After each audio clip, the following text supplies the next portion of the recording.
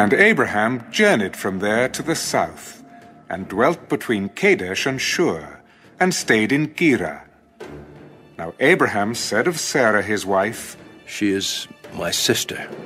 And Abimalakh, king of Gerar, sent and took Sarah. But God came to Abimalakh in a dream by night, and said to him, "Indeed, you are a dead man because of the woman whom you have taken, for she is a man's wife." But Abimelech had not come near her, and he said, "Lord, will you slay a righteous nation also? Did he not say to me, 'She is my sister'? And even she herself said, 'He is my brother.' In the integrity of my heart and innocence of my hands, I have done this." And God said to him in a dream, "Yes, I know that you did this in the integrity of your heart, for I also withheld you from sinning against me. Therefore I did not let you touch her.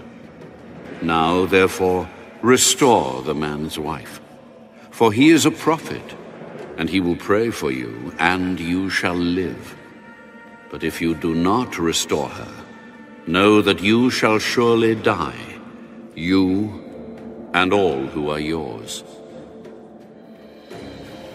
So Abimelech rose early in the morning, called all his servants, and told all these things in their hearing.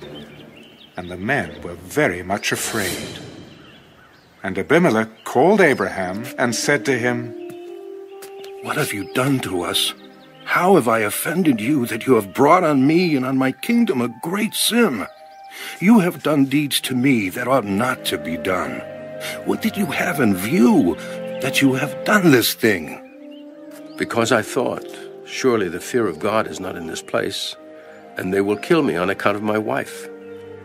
But indeed, she is truly my sister. She is the daughter of my father, but not the daughter of my mother, and she became my wife. And it came to pass, when God caused me to wander from my father's house, that I said to her, 'This is your kindness that you should do for me. In every place, wherever we go, say of me, he is my brother.'" Then Abimelech took sheep, oxen, and male and female servants, and gave them to Abraham. And he restored Sarah his wife to him. "See, my land is before you. Dwell where it pleases you." Then to Sarah he said, "Behold, I have given your brother 1,000 pieces of silver. Indeed, this vindicates you before all who are with you and before everybody." Thus she was rebuked. So Abraham prayed to God, and God healed Abimelech, his wife, and his female servants. Then they bore children, for the Lord had closed up all the wombs of the house of Abimelech because of Sarah, Abraham's wife.